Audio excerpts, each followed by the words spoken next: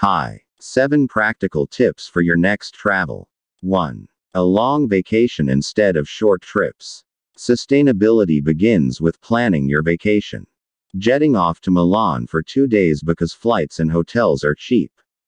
Then off to South Africa for a week's safari. That's impossible at the moment, but before the pandemic, numerous short trips a year were attractive to many travel enthusiasts, not least because of the low prices. However, such trips are not sustainable. Such flying visits also leave little time to get to know the country and its people. Especially when traveling further away, the rule applies: it's better to go on vacation once for 3 weeks than 3 times for 1 week. 2. Near rather than far afield. Due to the ongoing travel restrictions amid the pandemic, many people have discovered the benefits of vacationing on their own doorstep. This is a positive development for sustainable tourism. Travelers who can use more environmentally friendly means of transport can therefore travel in a more climate-friendly way. 3. Trains over planes. Travel to and from the destination accounts for by far the largest share of a vacation's carbon footprint.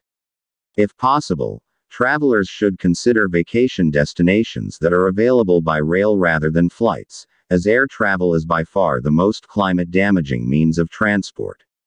It was not a coincidence that even before the coronavirus pandemic, the expression, flight shame, had become common. For journeys of up to 800 kilometers, 497 miles, it is therefore better to travel by car, or even better by train or coach. If you are traveling further distances and a flight is unavoidable, you should try to book a direct connection if possible. This not only shortens the flight distance, but also eliminates the need for additional takeoffs and landings, during which aircraft consume a particularly large amount of energy. 4. Holiday apartment rather than luxury hotel. Once you arrive at your vacation destination, you should avoid large hotels. They often consume significantly more energy, water and waste than smaller hotels, guest houses or vacation apartments. The latter had a boom last summer because of the pandemic. Campsites and farm vacations were also extremely popular, and are climate and environmentally friendly.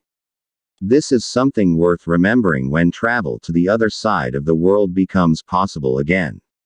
Sustainability seals and certificates also help in the search for accommodation that is as environmentally friendly as possible. An overview of the 20 leading tourism sustainability labels worldwide can be found here.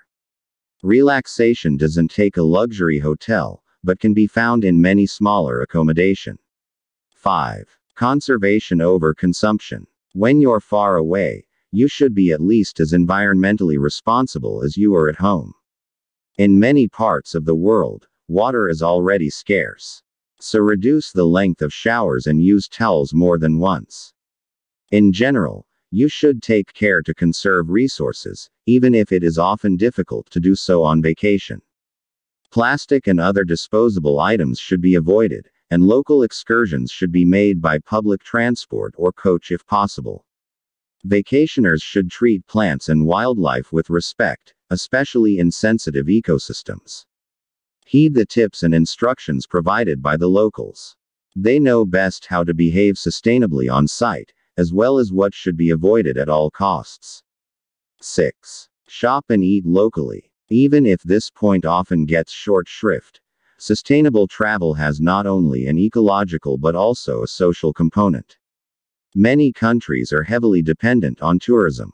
They therefore suffer all the more as a result of the pandemic.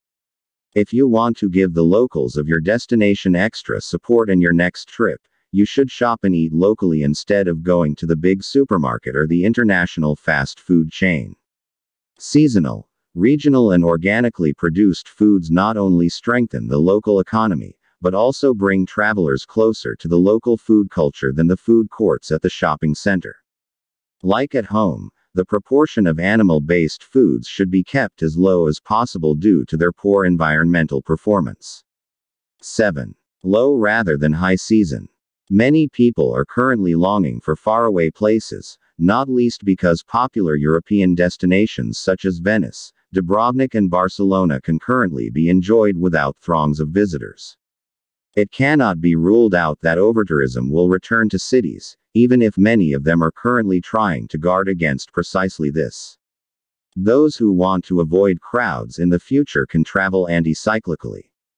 In the off-season, many destinations are not only emptier, but also